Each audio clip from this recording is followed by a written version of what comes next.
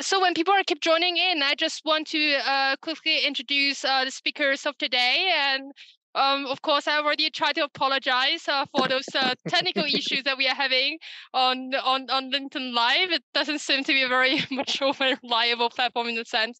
So we have Levente Szabados. He is actually the lecturer at Frankfurt School, and he's actually one of the main professor that taught my whole class about AI. And actually, he's the magic visa in here that taught lots of people without a technical background and coding experience of what is AI. And that's why today we invited him to talk about generative AI and Chatgpt. We also have Denis Loechel in here. He's actually my classmate at the Frankfurt School, and we are both doing the Master of Data Analytics and Management, and he's a consultant in the space. So for those of you that already know me, I'm Christiane Zhao. I'm a LinkedIn creator, and I'm also a master student in the Frankfurt School. Thank you so much for joining. And Lev, I would like to leave the floor for you. And please, before we start, maybe it's better that I do a housekeeping. So for the first 10-15 minutes, we will have Lev to do a bit of demonstration to show us, what is Chatgpt and show us some examples he have done. Because during the conversation that we have so far, we realize there are lots of misconceptions with Chatgpt. It's not just a magic box that you throw in the question and you got an answer immediately.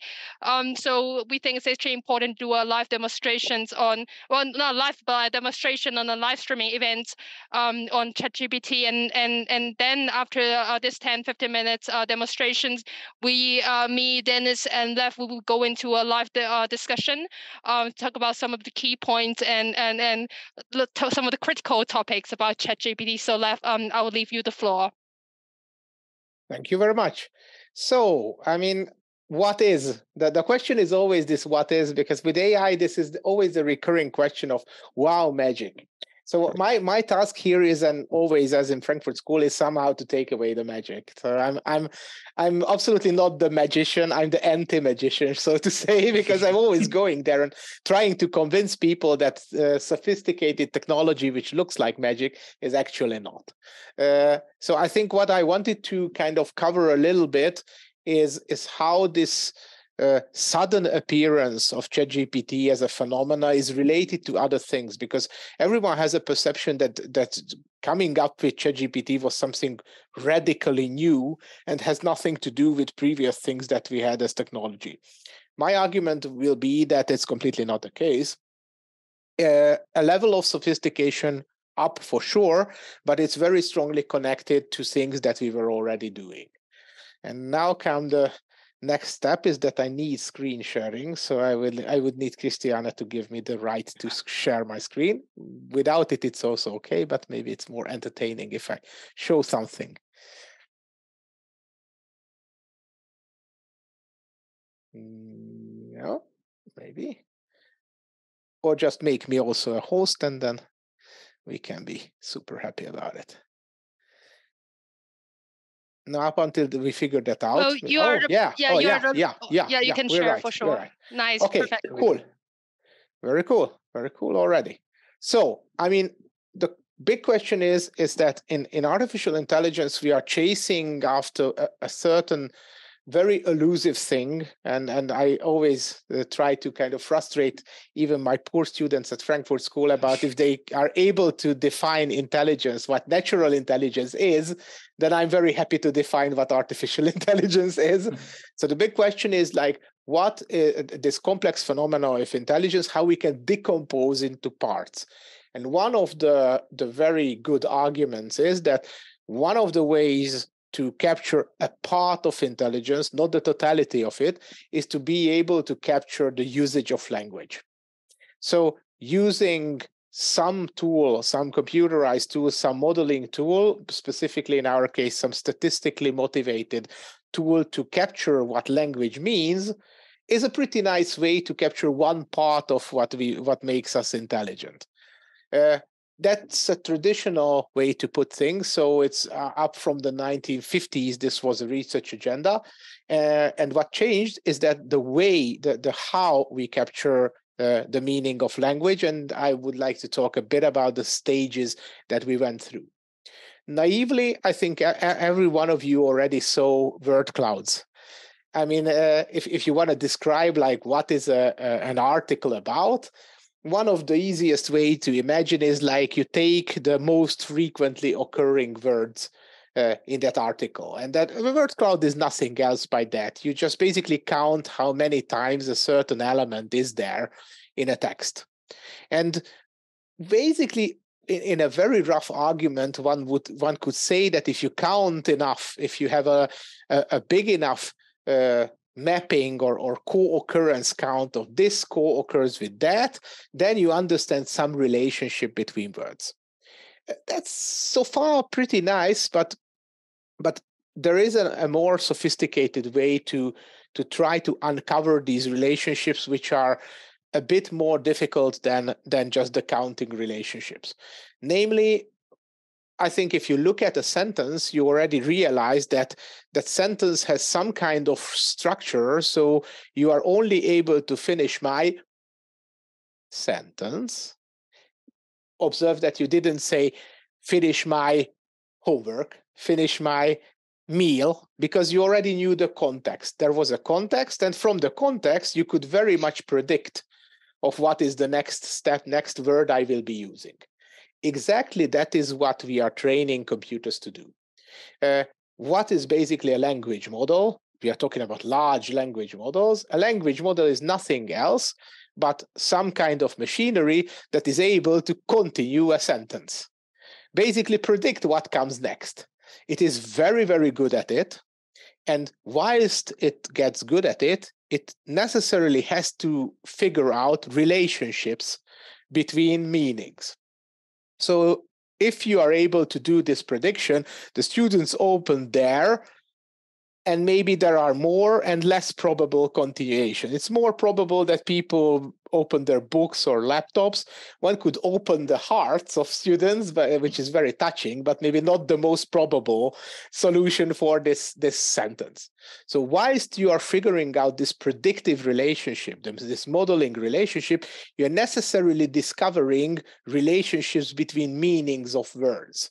You will be able to, you may basically must. So a model must figure out that there is a relationship between man and woman, which is somehow the same relationship that is there between king and queen. In the sense of there is this gender relationship, which I never explicitly taught to a machine, just it had to figure it out because it was processing text on a large scale. And basically that is it. A large language model is a parrot. A parrot is just, you sell a sentence and the parrot is just repeating it. You tell a sentence and the parrot is repeating it. The only thing that this parrot is connected to the internet, in the sense of you took like a couple of billion words from the internet and you taught it to a parrot. And now it's very happily parroting back the internet. Now, this is very positive in a sense, and this is very limited in a sense. So think about it. Do we necessarily think that a parrot really understands when it answers to this question? Not really. Maybe it's just a kind of way of singing. The parrot is just singing back to you your favorite song, in a sense. It doesn't necessarily mean that the parrot is very good at doing mathematics or doing reasoning or doing this kind of things.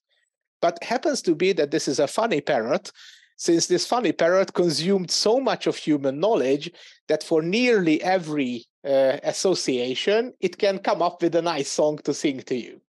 That's the main association here. Now, the question is, why is this useful? Because, okay, as a general gimmick, whether it's impressive, good. We can believe it that it's impressive. The question is, how is it useful? And the how is it useful is coming from a certain scale.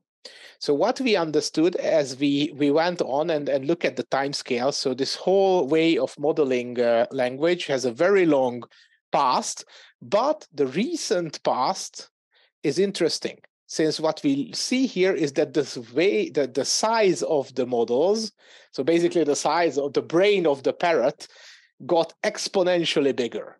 So it's not a linear scale, it's a logarithmic scale. It's like 10 times bigger, and even again 10 times bigger, and even again 10 times bigger. So if you make the brain of the parrot big enough, then it basically can memorize so much of general knowledge. General meaning, what does it mean to be in this context, be in that context, solve this problem, solve that problem, that you end up with an interesting tool that is pretty general purpose. So whilst it is only just continuing your sentences, it solves so many sentences around, it solves so many contexts that is pretty good at solving problems in context when you give it a new context. So that's the spirit here. And yes, I mean, I have to say that this is a pretty interesting development of GPT, which is one of the ways to build a parrot. It's a generative pre-trained transformer, that's GPT.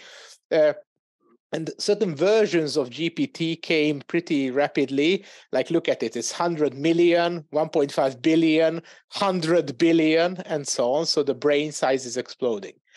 The other thing that happened is, if you look at this rough timeline, is after a while, the size doesn't get too much bigger. Something else happens. Instruct happens. Instruct is something that we figured out that it's not just as easy to give the parrot things to memorize. Maybe after it memorized a lot of things, we should give some explicit instructions of what behavior we are liking and what behavior we are not liking. For example, we very much like if it continues a sentence with regard to how we previously talked about something. So, you know, the classical chatbot thing. Hi, I am Bob. Hi, Bob. Conversation goes on. Hi, Joe. And it just completely forgot that I called myself Bob. That's not a behavior we like. We would like to emphasize that it should be coherent in what it's doing. It should kind of point back to a previous utterance and so on. So Chatgpt, and that's the chat part in it, was fine-tuned to behave, not just be a very good parrot in general, but behave particularly in a way as we would want to have an agent that discusses with us. There are some pre-assumptions which are over and beyond a good parrot or a good machine that produces language. We want certain properties of dialogue-based coherence. And that's what Chatgpt is. Basically, it's a fine-tuned form of a general language model. Chatgpt is not unique. So the question is Chatgpt a unique technology? No. Is it even the biggest? No. Chatgpt is based on GPT-3. It's this kind of thing, this red thing here in the left. And there are a lot of other models by a lot of other companies or open source projects. So when we are talking about language models, we have to bear in mind that Chatgpt is just one of many language models. Happens to be that it's a very successful one. So, okay, what the heck? What is it good for? I mean, well, let me give you some not too good examples, but some that I came up with. Okay, by the way, these are tasks that generally, classically, were for separate machine learning tasks. So we wanted to have different models for all these tasks that I will be showing you. The interesting thing is that now we have one model that can serve these. Okay, extracting information. I think every one of you had some problems. I just borrowed these demonstrations from my good friend Gyula, and he has this problem that there are people who are always writing the addresses in different order. First the zip code, then the city, then the street, or first the street, then the city, then the zip code. This thing, that thing, whatever. It's a complete chaos. Easy as hell is that one could ask a very helpful assistant to extract every zip code that is a 4-digit numeric value from this text. And, well, lo and behold, these are the 3 zip codes in here. Naturally enough, you can imagine way more complicated problems. Is that there is a long text with a financial report from a company, and you would like to extract all the relevant financial metrics out of that, and you wouldn't want to just literally manually go over the whole thing. Just you would say, like, please, from this text, extract me all the relevant information pieces. So information extraction or finding things is one of the use cases that is pretty obvious. The other is some kind of classification. And like, what is semantic classification? So semantic classification is a classification which is not looking at the characters of the word, but the meaning of the word. What do I mean by this? I mean, if you want to ask a model of, there are three categories of clothes, shoes, so clothes, shoes, and other. And I give you this list, and please categorize this list into coats, clothes, shoes, and others. And it's basically based on the meaning, based on the association of words. Please categorize things into different categories of meaning. Now, why would this be interesting? Let me give you an example. There are patient inquiries that are coming in to an email hotline of a health institution that we have some connection with, and they wanted to categorize of what kind of patient inquiry it is. It's kind of this type of for that department, that type for that department. It's very easy to ask basically ChatGPT, look, here is the email, where should I send it? And that's basically one of the simple ways. Or to be more specific with sentiment, you have all the feeds, for example, in our LinkedIn feed now, people are not that happy. So maybe the sentiment of comments underneath our feed is like, whoa, these people cannot even do LinkedIn Live. Interesting social listening exercise for companies would be to literally mine the comments under the feeds of the certain advertisements or certain company utterances, and it's super easy to just literally type in and ask ChatGPT about these things to be classified into categories. Summarization. It's like, as the joke says, and as Julia, my friend, always jokes, it's like we are not having we are too busy to write it short, in the sense. So we have a lot of information. He's a very big Metallica fan, so he just tried to summarize one of Metallica's songs into some kind of a pretty nice summary. The lyrics of the song suggest you to be cautious and vigilant, and so on and so on. So, I mean, summarization as for human consumption, so you want to take a big amount of information and compress it to some bullet points, say a meeting minutes. So there is a transcript of a meeting. Some colleagues use it as this. For every meeting, there is a meeting recording. The recording goes into a transcription service. The transcript comes back, and then you ask GPT to summarize it to nice bullet points, and you can send around the bullet points in an email. And that's I think a pretty useful thing. And I mean, the other way around, it's not just when summarizing, but like extracting or giving more generative meaning to things. Interesting is how strongly context is in there. In the sense of, look at it. The input was paradise, Adam, Eve, apple, snake, outcast, which already gives a context to the model. And this context was very nicely used. I mean, in the sense of the model can make up kind of nice chunks of text which are coherent in that given context. I mean, look, for a single sentence, yeah, maybe this is a gimmick.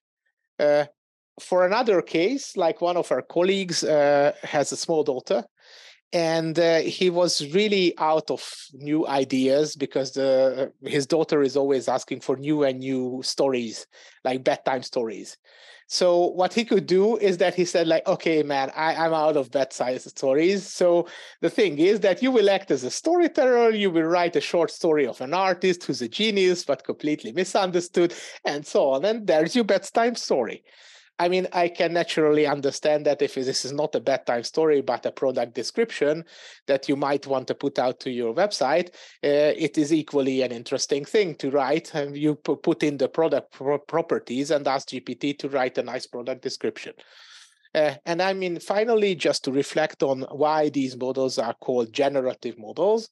They're generative models in the sense of that's the point. They are able to generate new, unseen ways or unseen stories, unseen things, because they are just predicting a logical continuation of the storyline or the context. And I mean, as a final gimmick, my friend was saying that, okay, but what if I want some illustrations for the bedtime story? He went over to another generative model, which is a parallel development, like Midjourney or DALL-E or Stable Diffusion, which is a visual generative model. And sure enough, a man telling a story to the grandsons, yeah, sure. So you see the illustration in the storybook illustration style. So this is how kind of de novo things could be generated. Now, what I wanted to show you, and this is like live Chatgpt, if you want, I can show it again. So there is an interesting thing. Who is the current president of the USA? Now, the interesting thing is that my naive expectation would be that it knows who the current president of the USA is. When ChatGPT was first deployed, what happened is that it completely obviously told you that it was Barack Obama, because it was the previous model was trained when it was Barack Obama, and it's just completely obviously told that it's Barack Obama. And interestingly enough, now OpenAI had to engineer a new like extra add-on to the model. See what happens. As an AI language model, my knowledge is up to date only up to September 2021, and I cannot provide real-time information. As of my last update, Joe Biden was the president of the United States, and so on. So what happened here is that basically this is a frozen model of a certain point of the internet. The model itself currently, as in this modality, doesn't have up-to-date information, and it's already a very good thing that people had manually engineered into it the ability to reflect on what it doesn't know. Because naturally, the original way would be to very confidently say that it's Barack Obama. So the interesting thing is now how you live with the technology, which is very convincing, very confident, and sometimes very wrong.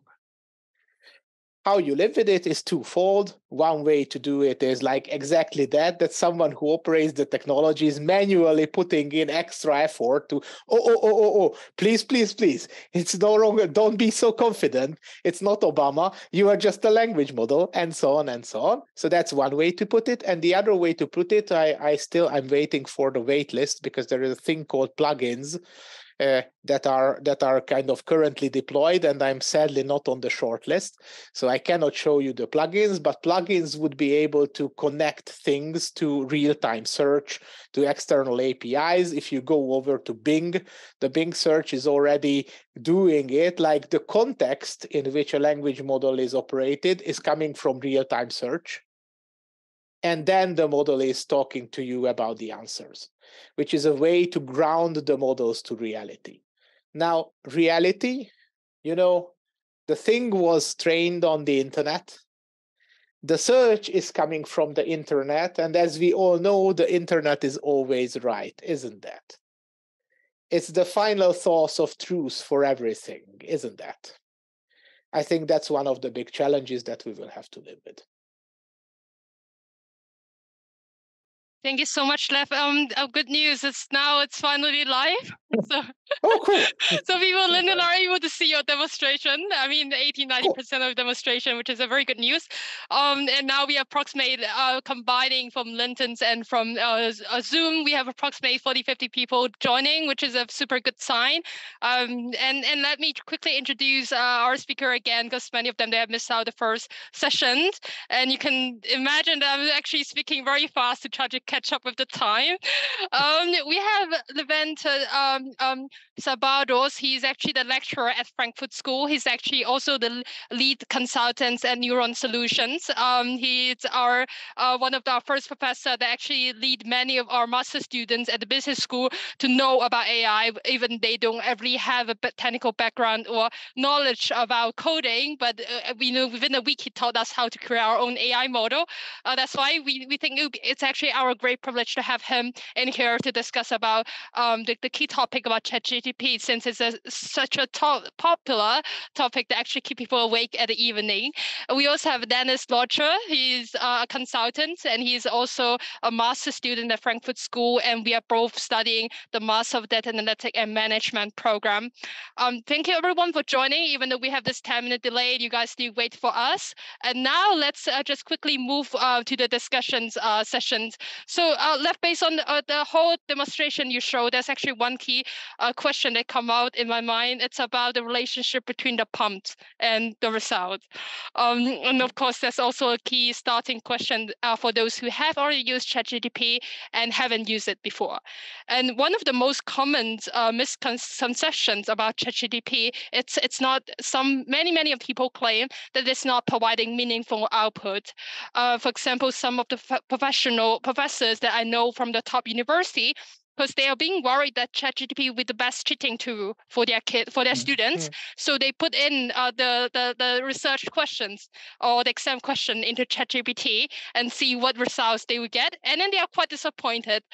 But I think it's important for us to address the fact that, the prompts there is not just the key to open the door. It's a process that you continue to monitor and engage with the ChatGPT. It's like teaching your kids how to walk.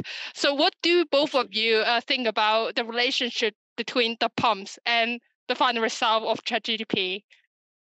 It's absolutely crucial. So as you say, the way you ask a question, the way you formulate the question, it's crucial. In the sense, imagine this model as being the best improvisation theater player ever. And I mean, there are two rules of the improvisation theater. One is never break the role. So you always keep with the role and never think twice, just say what you want to say. So it's basically just an artist in the sense of it just very confidently says the first thing that it comes into its mind. The real magic in prompting and prompt engineering became kind of a professional topic in the sense of people spending time to figuring out how to structure the question so that you get the desired result. We also hold some lectures in that, which are, there is even a company who set up a pretty nice kind of material of learning material about how to do prompting. But I think as a one sentence summary, the interesting point in this is like, it's a process. It's not that you put in the thing and you expect the final result. It's never so. Remember that these models were trained to interact with someone. So basically, the more you can interactively refine what you're looking for, make it longer, make it shorter, submit like omit these parts, put in those parts. As much as you work on the text of how to ask, as much the model can help you with giving certain outputs and leading your mind of, okay, maybe I would try this way, maybe I would try that way. So it's always think of it as an interactive tool. Yeah. I would definitely agree with that. I think prompt engineering plays a vital role in how leverage language models such as ChatGPT and how to leverage its performance correctly. I mean, you can give context, you can give structure, you can design tasks, you can reword things as Lev just mentioned in the form of a theater performance, and then reword that based upon the output you get. So as much effort as you put in, that is sort of what you will get out, but don't expect it in just a few steps or in one step, but in the long run, sort of reiterate of what you got out and and have the kind of structure in which way you prompt ChatGPT. For sure. We are already seeing people releasing papers and documents on the set of prompts that you get. For example, like using one example, it's Midjourney. Using specific descriptions or terms or vocabulary that you would get specifically results or even outstanding results. But does it mean we can develop a dictionary of prompts and people can actually use this dictionary of prompts to generate the best results and the best performance of ChatGPT? Is that correct? Well, I mean, not just a dictionary. There are things which are called prompt marketplaces. I mean, literally they exist, is that like, this is the nicest formulation I came up with for writing this kind of thing. And when it's a very witty advertisement text, then this was my formulation or that was my formulation. So yeah, this is becoming a kind of cottage industry in the sense of prompting. But I think the most important thing is that there is no such thing as professional prompters versus non-professional. Whoever has the attitude of being interactive and reflective enough can get pretty good results. But it's a patience game. You have to try. That's a very nice and warm words, because we are seeing there's so many new roles coming up called with the names of like POM engineer, or chef Chatgpt and head of Chatgpt of some company. But in fact, it's not, there's no, I mean, there's gateway, but there's no obvious gateway out there preventing people from using this technology. But of course, we will quickly touch base on this very soon. And both of you have mentioned the process of continually monitor, ChatGPT. There's actually another one very interesting question and debate that come out. It's about the consciousness of ChatGPT. So on one side, it's very simple for me to just throw a question to you asking whether ChatGPT has consciousness. But I also took a few days to think about it, and I realized it's a much more complicated question than just a yes or no answer. What do you guys think about it first? I mean, there are layers of the answer for sure. The obvious answer is that in any traditional way, it is not. And that's why I wanted to put it akin to a parrot, because a parrot is not necessarily knowing what it speaks. So there is no expectation for us to look at the parrot and think that it really reflects on the things and it really gives back this answer. Wow. No, it's just parroting back stuff. But this is kind of a half answer. If I really want to go with what Christiane asked, is like a bit more deeper, I would suggest that it's not a conscious, but it's a subconscious. So in the sense of all the associations, these games when psychologists even in the 30s and 40s made people play these games of association. If I tell you this word, then what word you say? And this association game tells a lot about your subconscious activities. And I think exactly this association game is going on. So basically, ChatGPT can be understood as the language unconsciousness of like the internet's unconscious or subconscious, or these kind of Freudian view on the internet, so to say. Which is, I mean, sometimes you have to even Freud had some problems when you look into the unconscious mind deep enough. Pretty nasty things can be in there. As with the internet, if you look deep enough, there are pretty nasty things in there. So there is not a bad analogy, I have to say. So you would say Freud is, as you say, ChatGPT is like the id in Freud. Yes, so absolutely. It just tells you. It just literally tells you. I mean, it does have it. I mean, there are some filter elements in there, but I completely agree. Sometimes when you prompt, you get sort of the answer out right away, and it gives you sort of this no holds barred view of what you just asked. And if you don't restrict sort of any context, then you say, okay, this is a very surprising answer. But to answer your question, Christiane, from my perspective, this is a very long question to answer, because you can ask yourself, of course, what is consciousness? And there's, of course, research, what has been done. I wouldn't have thought to mention Kurt Gödel right now, but his incomplete theorem of having systems prove that there can be complete or non-complete is, for example, one of those that limits the development of a sort of general artificial intelligence. But as I think I stated before, it is a very big step forward in what we've seen so far in the basis of a language model. And that, I think, already having been at this step now, it might have been a surprise from GPT-3 to 3.5 to 4, but this is a relatively short time frame for as much as the theory already exists. So I think this is remarkable in terms of the time frame, but of course the technology and the theory has been around for a lot longer. Because taking a step back, when it comes to the definition of consciousness, it have something to do with self-awareness, self-consciousness, or whether this AI model, this person's or this creatures is able to give direct response or have a feelings on things. That this might be a very rough description and thoughts about consciousness. But I always believe ChatGPT is just more like a language model. When the reason why people believe ChatGPT have consciousness and able to replace human is because it's able to transcript into a human understandable language that actually scare and surprise a lot of people. But then this question come back to my mind because 2 days ago I saw Stanford that's actually collaborated with Google, and it created a simulation video games with 20 or 25 characters in there, and it's nodding. And then those 25 characters behind them is the ChatGPT, and then you provide them with like some characteristics, and then they have the ability to memorize what's happening in this game, which is, I think, a very important thing before developing consciousness for an AI. And that started to confuse me because it shows they're able to spontaneously do lots of things in the past. Let's say 20 days in the game, they're able to host party, people are able to respond given their characteristics and given their specialty.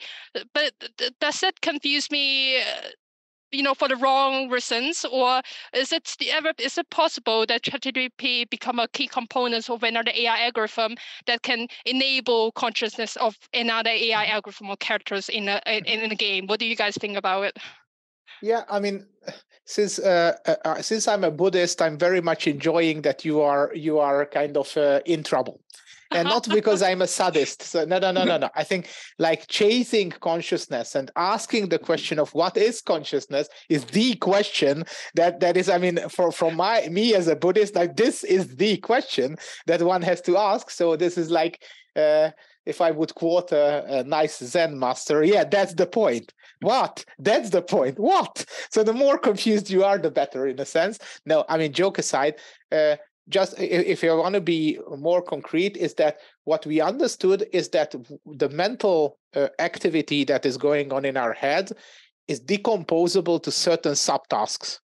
So much of what we do can be decomposed. And one big chunk we now successfully captured with this, I would say, linguistic subconscious activity. The interesting is that this is not in itself a thing. Remember that for like being factual or being able to act on anything out of the box, it already requires connections to other systems, like a search engine, like a knowledge base, like an external database of facts, a reasoning engine, and so on. So currently, I think the most up-to-date view on these things is that if we ever want to construct more and more complicated machines of artificial intelligence, forget about consciousness, but just agents that are more and more useful, most possibly what we will find is that we have to Lego it together from different systems. And the interesting point that happened is that the glue that sticks these together happens to be something like language. Much of what we do in programming is based on human language because programming languages were created for humans. What we communicate with amongst each other is based on language because that's just what we do, and so on. So simulating much of the activities of what we do and consider useful in an economic sense can be somehow glued together with some systems talking to each other or talking to us. And I think the important paradigm of this like generative language thing is that enables systems to talk. And that's why it's pretty powerful, and more powerful than one could imagine, in the sense of yesterday I held a demonstration for my own colleagues that I could successfully prompt ChatGPT together with some external memory to start to program some stuff instead of me.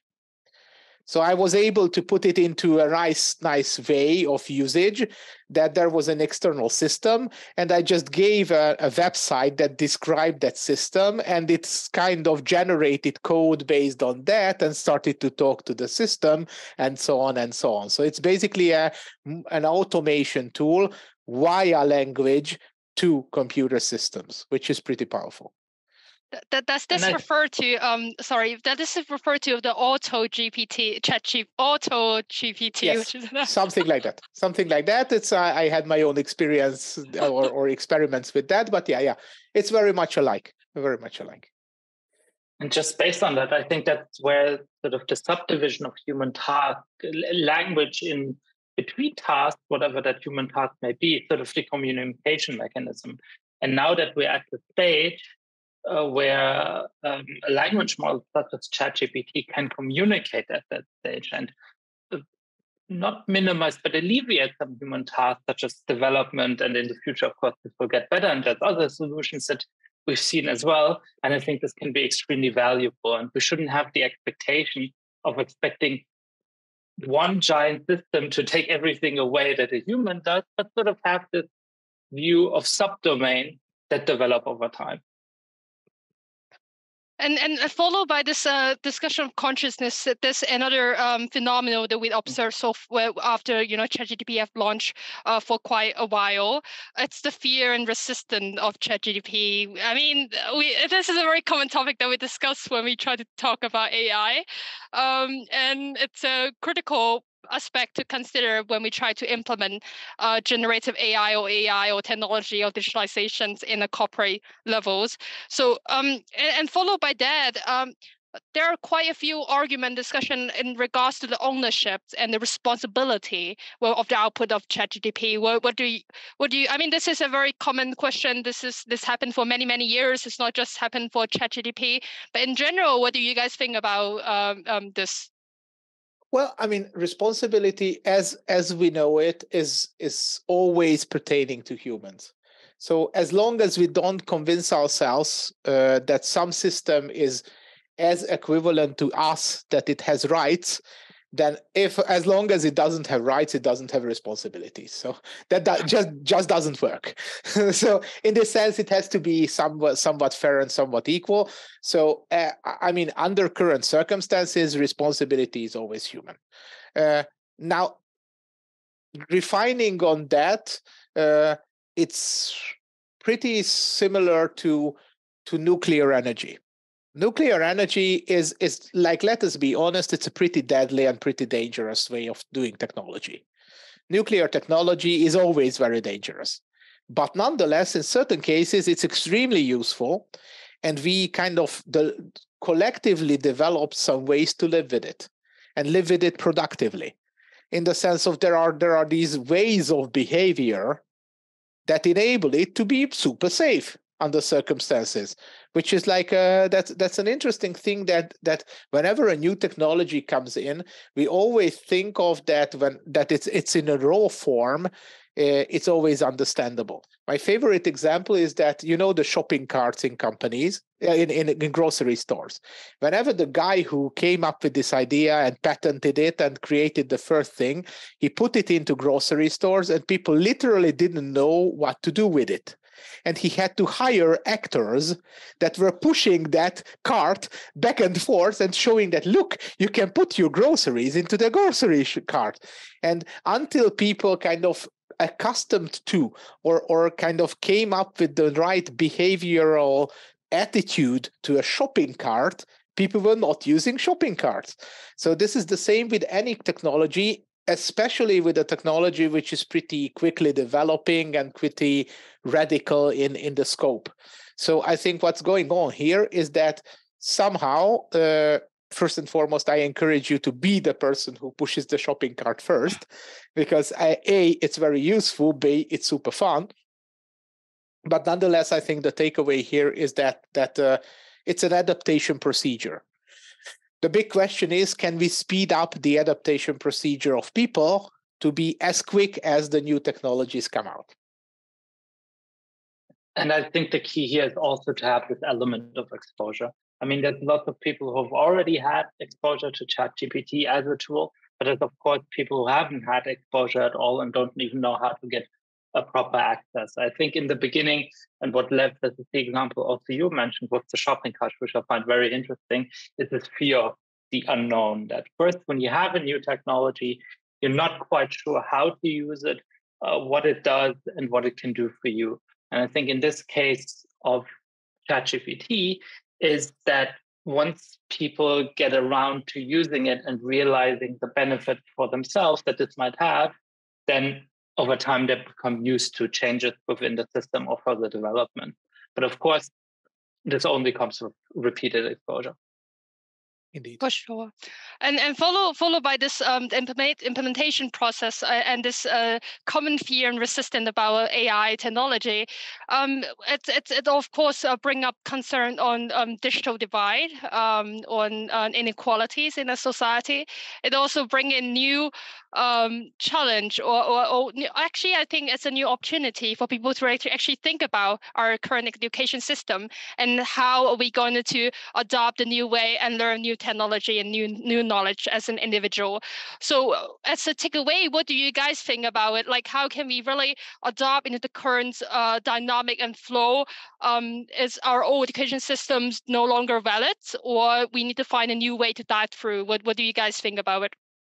Yeah, well, I mean, I have very strong opinions on that since I'm teaching in the current education system, you know. So that means I, for example, as a policy, I'm very strongly pushing towards not just tolerating ChatGPT as a tool, for example, but maybe actively encouraging people to use ChatGPT as a tool, even for exams in certain cases, or some submissions of stuff. An interesting thing happens is that if you look back to the history of how education changed, people were completely shocked about calculators, pocket calculators. It's just that mathematical knowledge will go away with pocket calculators. That was always a problem. And like even before that, like with printing press, people are not memorizing a lot of stuff and so on. So interestingly, that the balance always shifts towards more and more mechanical parts of what has to be learned, remembered, executed are pushed out to certain devices. There is a mechanical device doing the calculation. There is a mechanical device that gives you the information.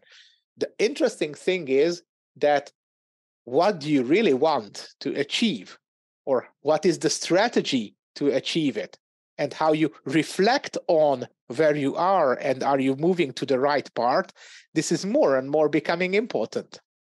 So the funny thing is that it forces you to become more reflective and not less reflective, interestingly enough. That's why I wanted to emphasize that also in the prompt engineering part, that it enhances your daily reflectivity in the sense of you are literally forced to think about, oh, did I formulate this question right? Did I really tell what I wanted to tell, or I was just automatically writing out stuff without any second thoughts? So I think what is very strongly coming up as a goal for education is an extremely strong emphasis on reflection. I agreed. I mean, in part, sort of the disliberalization that you speak of can sort of be a gateway to help solve problems in circumstances such as coursework and circumstances such as exams, and in sort of other learning environments that actually does not, stop thinking, but actually encourages thinking because it exposes people to new viewpoints, to knowledge, but also to their own refinement of their own capabilities. And I quite remember, even though I was not born yet, the sign in 1979 from professors, don't please ban calculators, because not everybody will have a calculator with us later. And then we had the phone about 40 years later, smartphone. But I think society always adapts, and education in that as well as it is at the forefront, always adapts to new technologies. And it's all about utilizing technologies correctly rather than sort of deliberalizing their usage. I totally agree. I also think ChatGPT, I'm actually very optimistic toward the technology. I think it actually free up people's hands, first of all. Secondly, it actually emphasizes a lot more on critical thinking, because you need to be very conscious with the question you ask, which is a very challenging skills for lots of people, to be honest, and also be critical about the answer you receive and even about yourself. So I think a good education system is there to enable people to explore themselves, explore about the universe, and be critical about the opinions and values they once held in the past. And I do think that technology is able to accelerate this process. In fact, there are actually a lot more we can actually discuss about, but unfortunately, we have already passed the time. I'm going to leave it out here, but I hope in the future we are able to host another events or live streaming events again with no technical issue and challenge.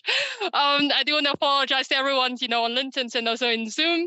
And I do appreciate to all those participants, like 30-40 participants staying until the end of this webinar.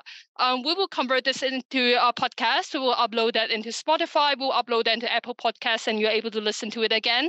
Thank you all very much. Thank you, Lev. Thank you, Dennis, for your time joining in. We would like to wish you a very good evening. And that's all for today's sessions. Thank you. Thank you. Bye, everyone.